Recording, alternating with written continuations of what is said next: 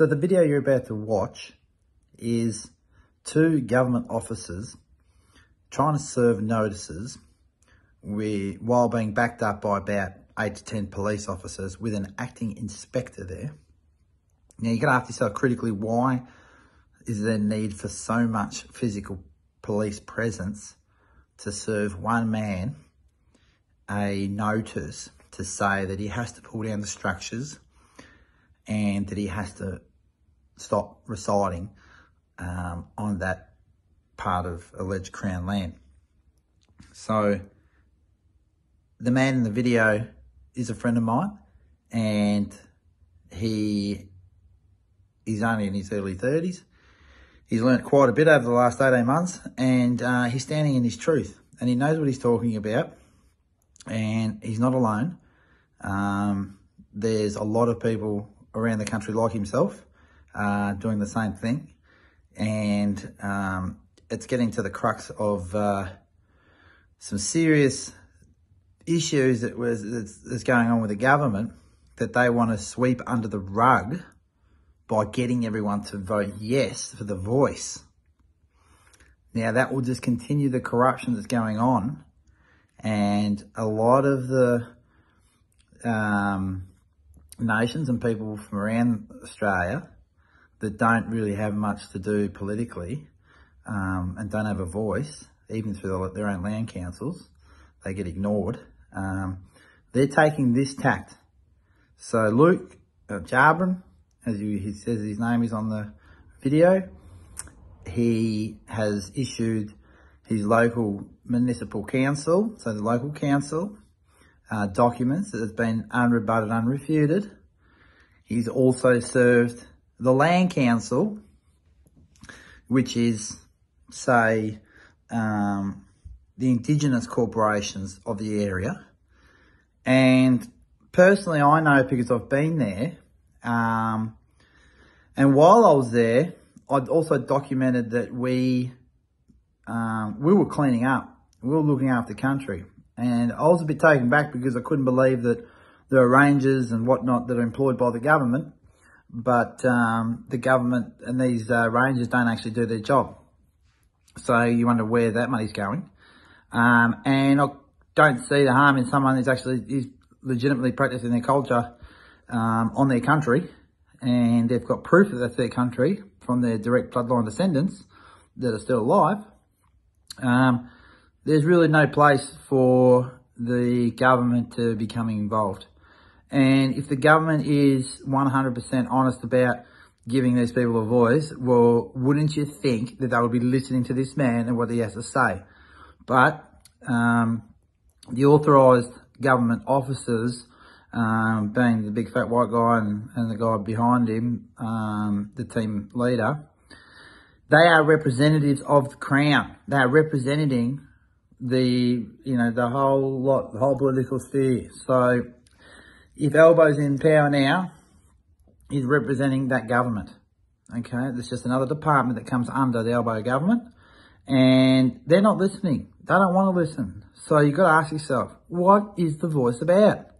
And if you don't know what it's about, like I don't know the details. I know probably a little bit more than you, but I don't know all the details. And as I say, the devil's in the detail. I'm not going to vote yes for something that I don't know the details about, or I don't know anything about. So it's going to be a no from me.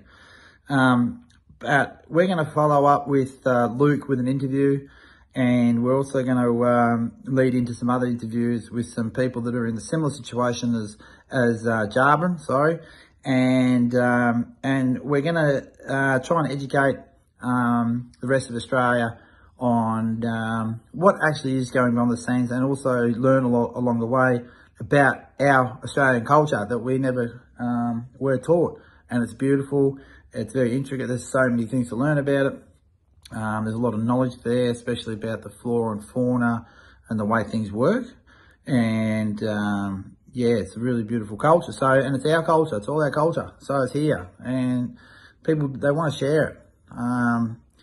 It's the corrupt people that are working together behind the scenes that are trying to fuck it all up for everybody. So we need to work behind the scenes together to unfuck it all. All right, so enjoy the video, and yeah, please leave any comments below, and I'll see if I can answer them for you. Thanks. Bye. Yeah. Gurindjala. Yeah. This is an important message to keep Aboriginal people safe. Australians will be asked at this year's referendum. We're all in. We're all in. A lot of the communities, Albo, that the Voice is going to seriously affect in the Territory and elsewhere in Australia, I'm talking about the Aboriginal communities, they don't have curtains, Albo, of anything.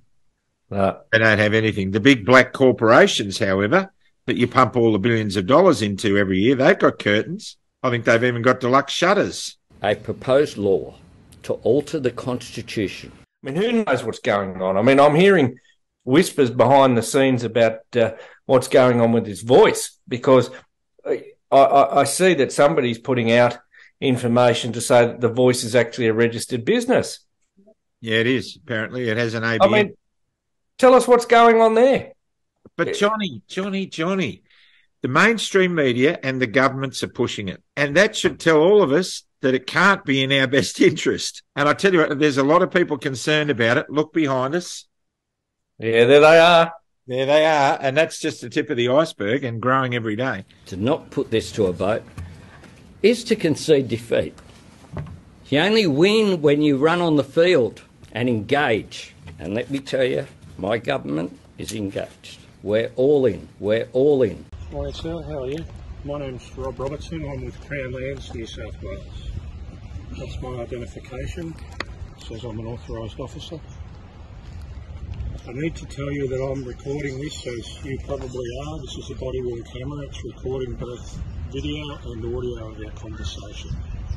Who else is also present with me is Craig Wood, who is also an authorised officer from Crown Land, and a number of police officers are here at our request to prevent any potential breach of the peace. Yeah, do you guys know that? Did you guys read the song?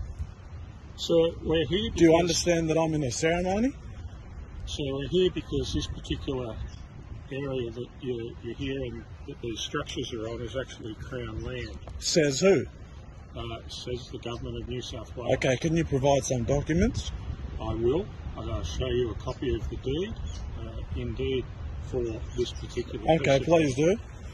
And please show me who allowed you and permitted you to, that allows us to be Crown Land? Just starting this conversation off, I've identified myself. Could you tell me your name, please? It does. My name is Jabrin Nyangable. Right. That is my tribal name, yes. Okay. Do you go by any other name, sir? No, I don't. I don't go under a fictitious government name. Have you previously been known as Luke Simpson? I have, yes. Mr. Simpson, I believe you spoke with... I'm not Mrs. Simpson. I'm not a title. I'm not a person. All right. You're not a person? No, I'm not at all a person. Right. If you guys were more acquainted with persons and legislations and acts, all right, your government consents is not what I consent to. You really need to become acquainted that legislations and acts require consent to be governed under. All right, 1788, you guys come here, your system come here, committed treason, highest crime of the Constitution. You hold no validity on this continent. This is Nyangable country. I'm a bloodline descendant. All right, I'm a tribal bloodline descendant. You are taking part in ethnic cleansing. Who invited you guys out here?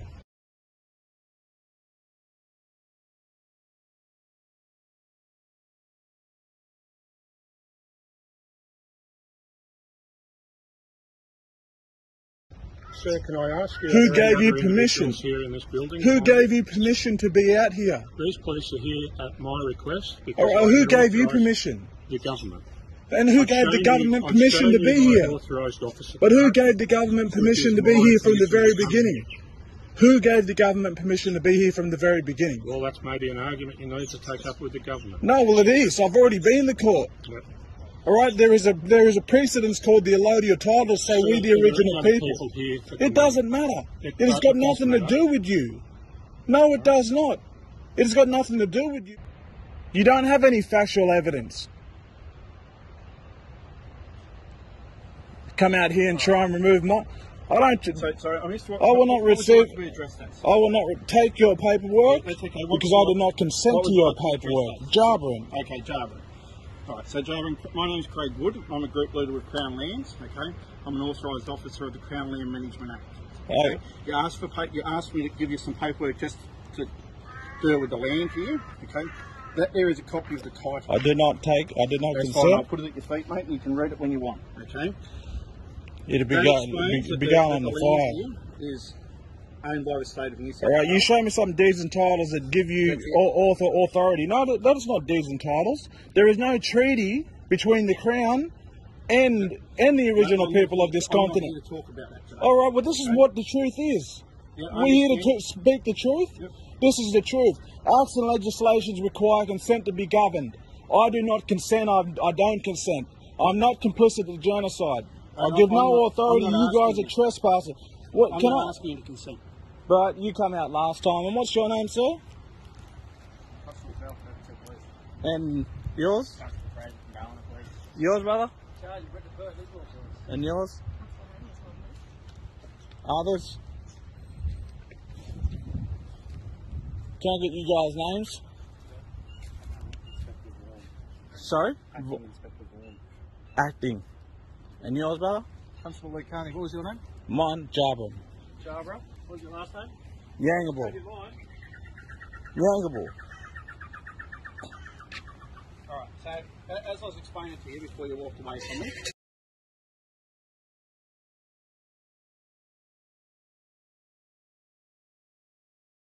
taking part in a gathering, assembly or a meeting, causing or You are telling me to stop practicing my culture. No, I'm not telling you to stop practicing. You are. Yes, you are. You, there are certain things you cannot do on this parcel. No, there is.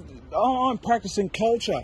Yep. Again. There is a law in your constitution that says we have a right to practice culture out on our country.